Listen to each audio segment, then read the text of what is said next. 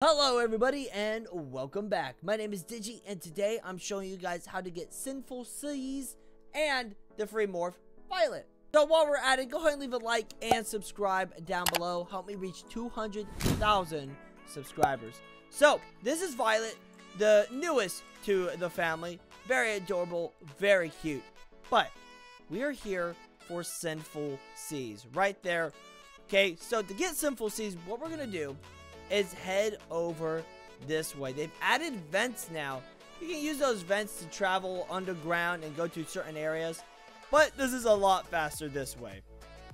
Once you're here in front of the theater, go to your right and you're gonna see this little lake, a pond. I don't know what you want to call it, but you're gonna see some bubbles coming out from the water. That's not sus at all because it is the badge. That's all you gotta do. Bump into it and you'll get it. Alright, Sinful Seas, there we go. Good job, everybody. Awesome jump scare. But what's more awesome is if you leave a like and subscribe if you enjoyed this. If this helped you out, then better. Definitely hit all those things. And use start code Digi whenever you buy Robux or Premium. Also, check out my Roblox group, my Twitter, and my Discord. The links are in the description down below.